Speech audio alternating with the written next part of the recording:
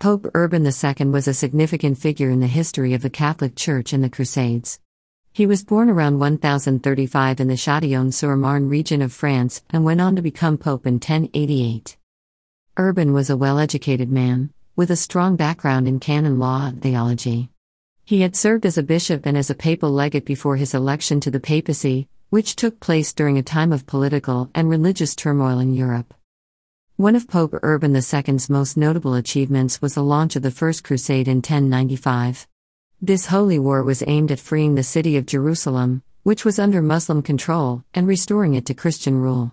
The Pope's call to arms was made in a famous speech at the Council of Clermont, in which he exhorted the knights of Europe to take up the cross and embark on a journey to the east to reclaim the Holy City. Pope Urban's speech was met with great enthusiasm and sparked a wave of fervor and devotion among the people of Europe. Thousands of knights and common people alike answered his call, setting out on a journey that would take them through the Byzantine Empire and into the heart of the Muslim world. In addition to the Crusades, Pope Urban II was also known for his efforts to reform the Church and improve its relations with the Byzantine Empire.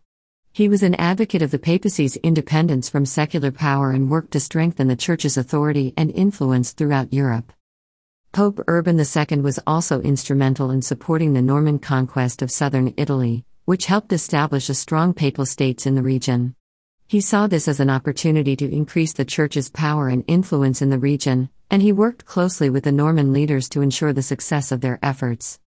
Pope Urban II died on July 29, 1099, just as the First Crusade was reaching its successful conclusion in Jerusalem. He is remembered as one of the most important popes of the Middle Ages and a key figure in the history of the Crusades. His legacy continues to be felt today, both in the Catholic Church and in the broader context of European and Middle Eastern history.